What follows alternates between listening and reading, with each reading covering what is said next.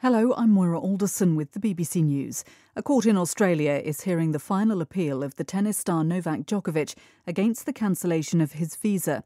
A ruling is expected on Sunday.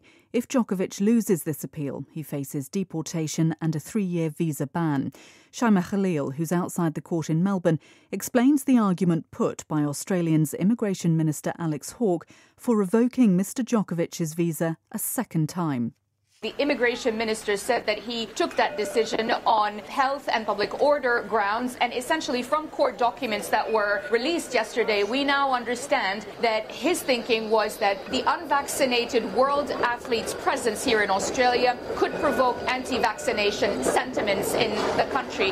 His lawyers are going to argue against that. They've called it invalid, they've called it irrational, and they actually say that by deporting him, you could provoke or cause the very thing that you're trying to avoid. The FBI is negotiating with a man who's thought to have taken at least 4 people, including a rabbi, hostage at a synagogue in Texas. Police at the scene in Colleyville, a suburb of Dallas, say the man is armed. Here's Nomia Iqbal.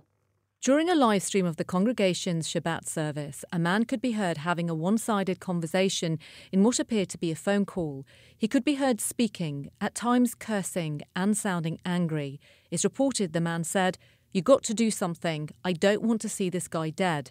Moments later, the feed cut out and the video has been taken down. It's unclear exactly how many people are inside. Police said they had made contact with an armed suspect.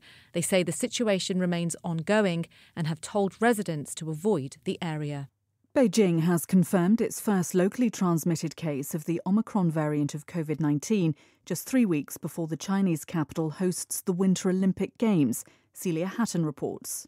Just one person has been found to have the highly contagious variant so far, located in the bustling district of Haidian, home to several large universities and technology companies.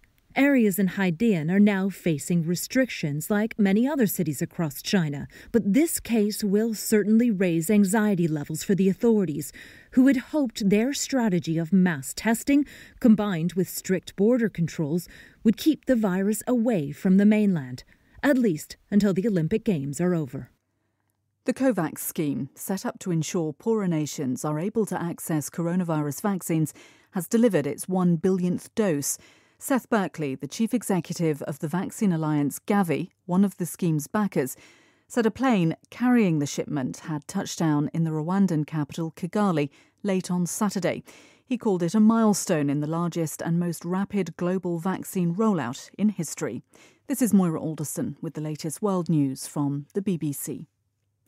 Police in Jamaica say they've arrested a former Haitian senator who's a key suspect in the assassination of President Jovenel Moïse last July.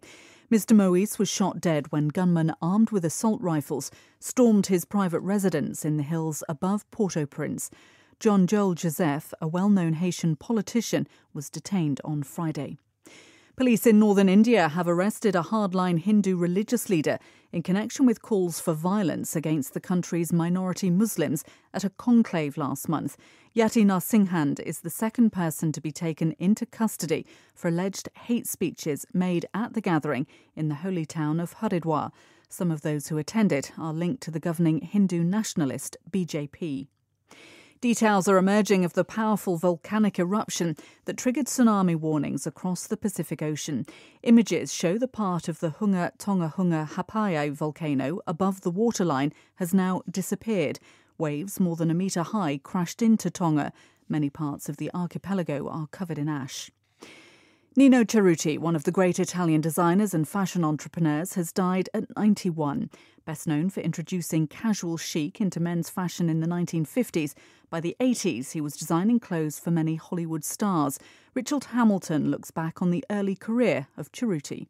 Born in 1930, he learnt about producing fabrics at his family's textile mill, which had been founded by his grandfather in the northern Italian town of Biella in 1881. He dreamt of becoming a journalist, but had to abandon his studies and take over the family business after the sudden death of his father. In the 1960s, he met Giorgio Armani and hired him as a creator. The two of them made a profound impact on the world of fashion. Nino Cerruti opened his first boutique in Paris in 1967. That's the latest. BBC News.